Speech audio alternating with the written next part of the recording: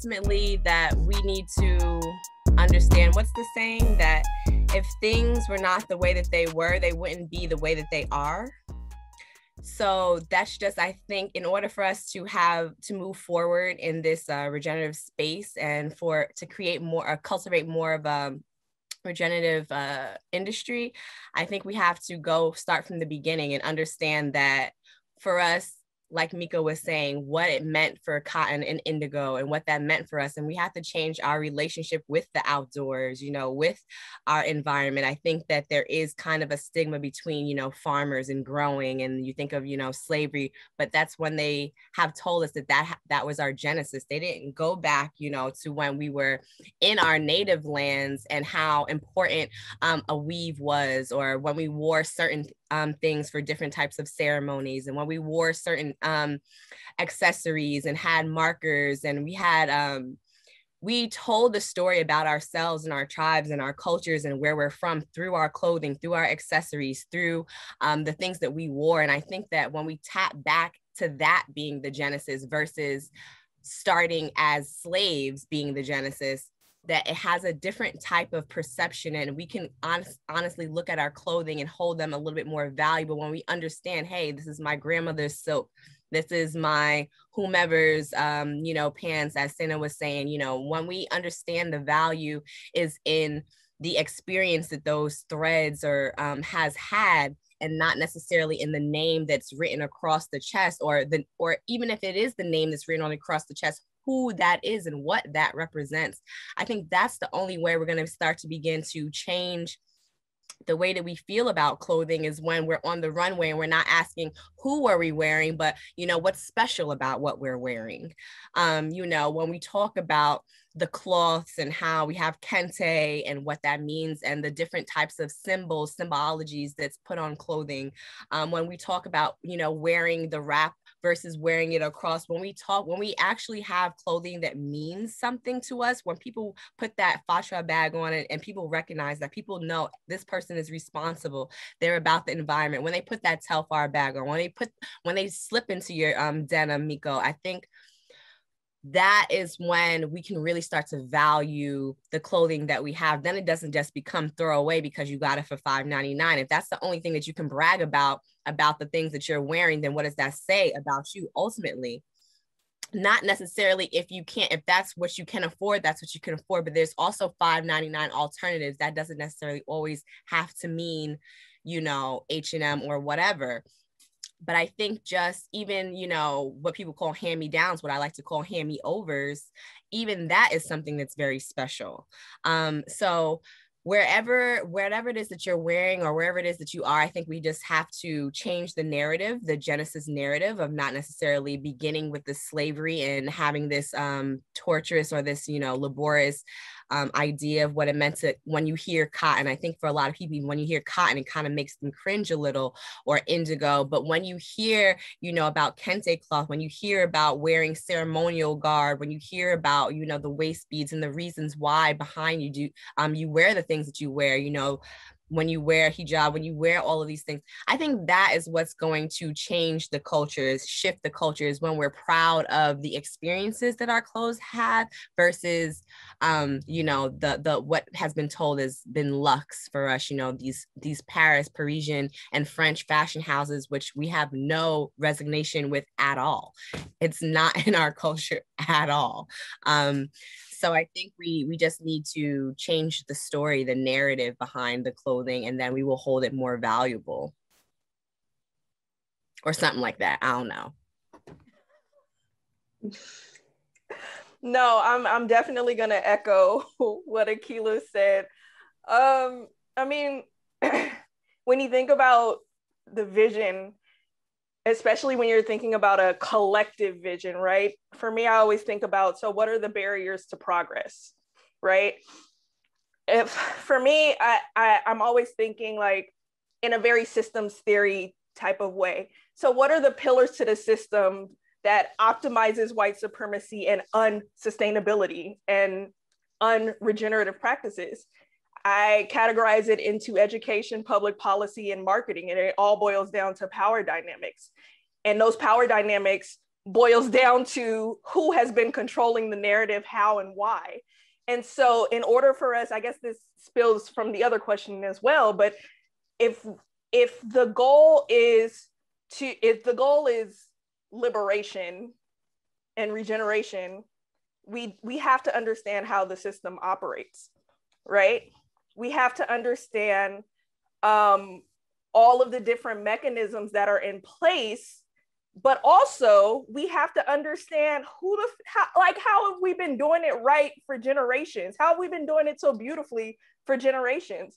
Which is, shameless plug, I partnered with this podcast entity called Conscious Chatter to create a 5 or 6 part podcast series that's focused on decolonizing the sustainable fashion agenda, where we brought in educators and artists and policymakers and community activists to all reframe, and they're all Black and brown folks. Akilah and Miko were both on the podcast, so that we can be re-educated to begin the process of reframing our understanding of Genesis stories and begin to reframe the narrative of who have been doing this shit in the best way possible, right? As Keela mentioned, you know, the genesis of sustainability was on the continent, whether we're talking about linens in Egypt, you know, whether we're talking about quilts that were made in Zambia, whether we're talking about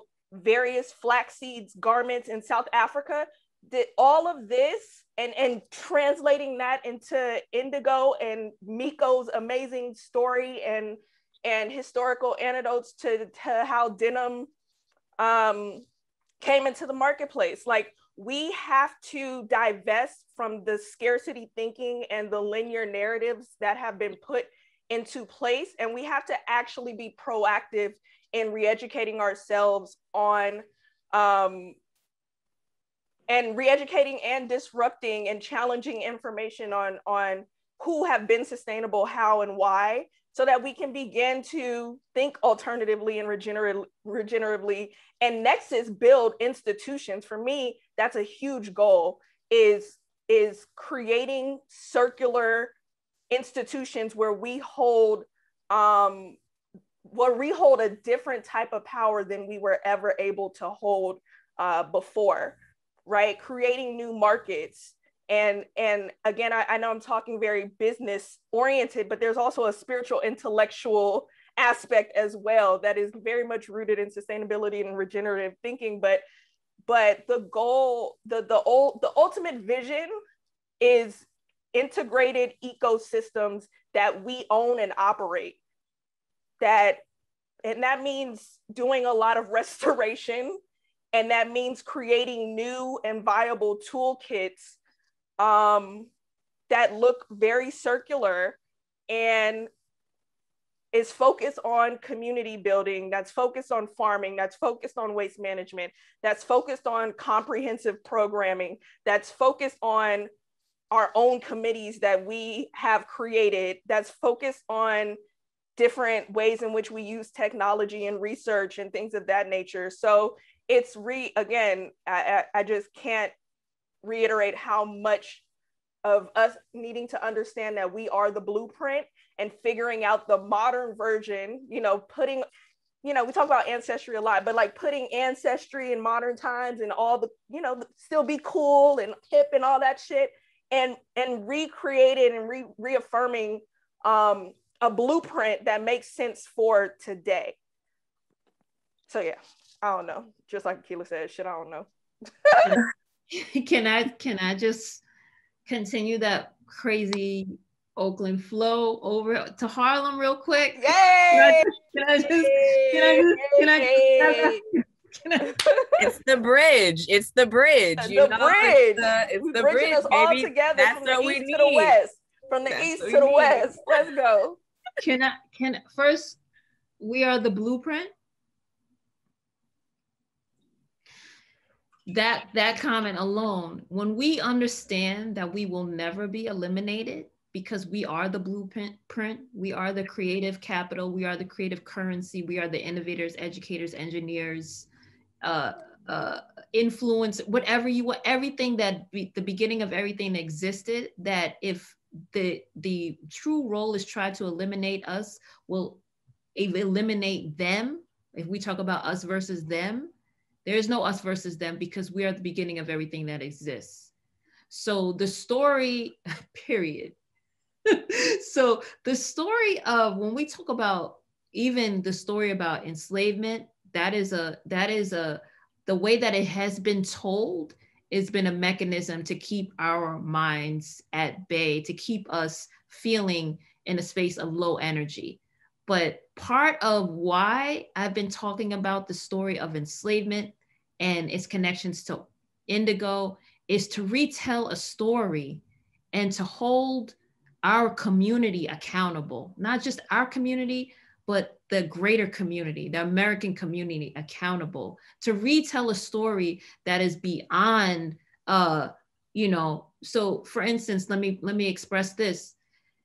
The essential denim pieces that we know as essential denim pieces in American denim, the trucker jacket, the denim shirt, the crop jean, the overall, the coverall, all were fashioned on the plantations in the American South.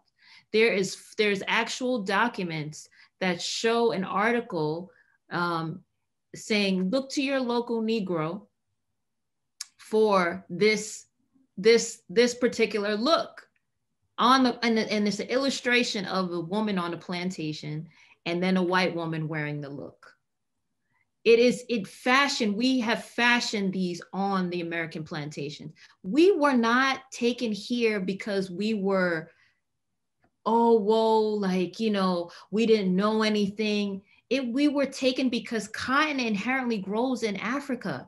We knew how that seed worked. We understood how indigo worked. We were taken for our ingenuity and our excellence and and knowing how to engineer and create systems, much like George Washington Carver. That was in his DNA. This is not something that's why we need to reframe the narrative, as Dominque has said, reframe the narrative. This is not about us talking about, you know, oh, whoa, we were beaten on the plants. No, we were brought here because of our ingenuity, because of who we are and what we brought. And let's not forget that the Native Americans were not white.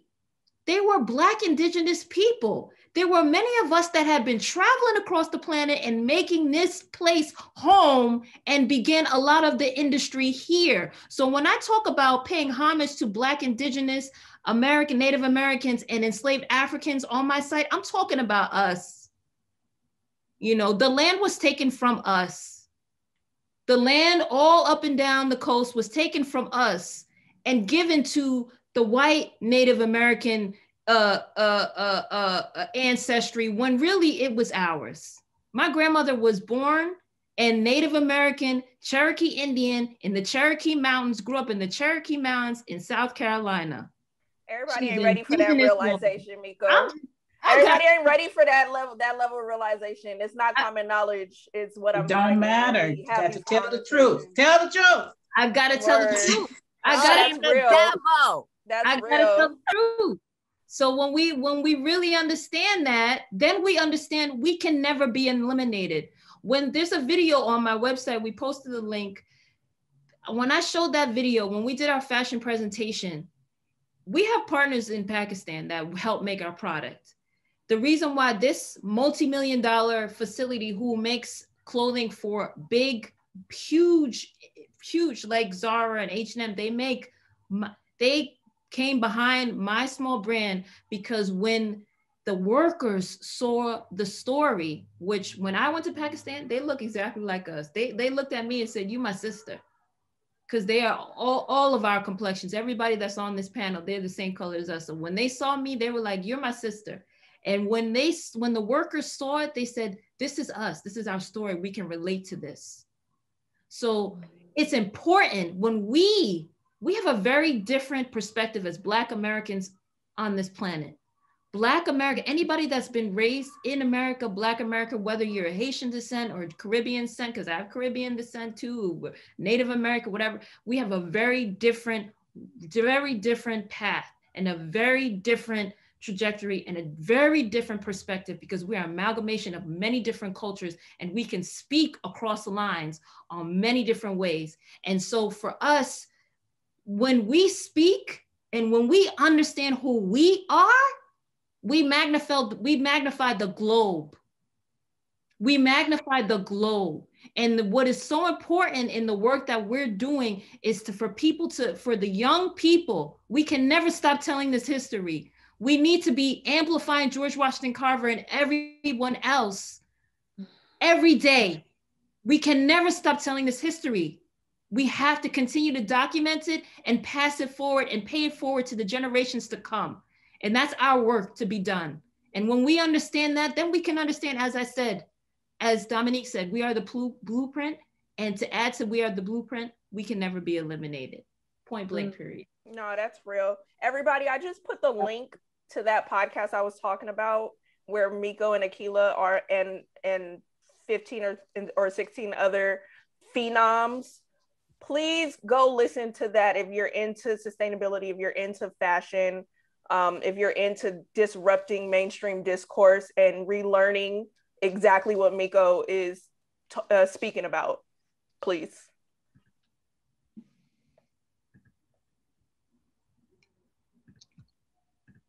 Oh, wow. I swear I'm gonna have to rewatch this recording like a few times because it's just like, and it's like bars. It's like I don't even need to listen to a song. Like I can just listen to y'all talk like all day. Like every single like word that comes out of each of your mouths. Like I just want to say I'm just so honored. Like I'm literally so honored to be here right now, to be moderating, to be listening to all of you. I'm just so honored to be a part of this Tuskegee family. I went to Howard University. I didn't go to Tuskegee. This relationship happened through Hustlers to Harvesters, through our extension in UDC that actually failed us. And we're building bridges with their extension, even though I'm based in DC, but that this happening was all in alignment. It's all very divine. I remember just like writing in my book and the conversations we're having, just all these thoughts, like really putting that out there in the universe. And then the fact that it has came back, I'm thinking I'm going to be sitting in a panel like this, like 10, 20 years from now. And it happened within the 2 years. And I'm just blown away. Like, I'm just so in awe and I'm just so thankful. Shout out to Carver. What a pioneer and what it means to be a pioneer, because we're all pioneers in this, like in this foundation that we're building. It's so hard to even have conversations like this and really dig deep into really what we really need to be talking about, what we really need to be doing, instead of just having like surface, conversations and just like surface solutions. And we're really digging deep. And this is what the ancestors have called us here to do. And I'm just, again, just so blessed and thankful to be here. And now we're going to open it up for the Q&A. I've been seeing the chat go off, and shout out to everybody. And oh my God, these conversations I already see. But if anybody has a question that they want to ask, you can raise your hand as I look through this chat. How do I I'm sorry, Kendall. Okay, I'm looking at. Okay, so Kendall, I see your raised. I just want to say, first of all, thank you, Tondi, because this was your idea and these women are phenomenal and y'all are amazing. And thank you so much for sharing this energy. My question is, and you all started to touch on it with fast fashion, right? Kanye West, I'm from Chicago, so I have this totally biased love for Kanye West, right? I know, crazy, terrible, trash almost. But when it comes down to creativity and just being an artist and growing and changing, right? I truly believe one of the best, and one of, especially coming from Chicago, somebody to look to, right? I love and appreciate that. And when I reflect on his conversation on Sway in the Morning, you don't have the answer, Sway, when he was going off about, the fashion industry, that's the conversation that he was having, he was upset because he didn't have access to the supply chain that Gucci, Louis Vuitton, Versace, that they had colonized their way into owning, essentially, right? And so he just talked about wanting to create quality things at affordable prices for his people, right? And now here I find myself a young entrepreneur, right? I'm not in the fashion industry, but I love everything that has to do with agriculture. And for me, as a farm plug, right, I like to use things and places and events to connect people to agriculture to expand their mind. And I keep finding myself in this weird space where I see my peers, they flipping t-shirts and they going crazy with it. And I'm like, damn, I could just put a little logo on the t-shirt and be getting my money up.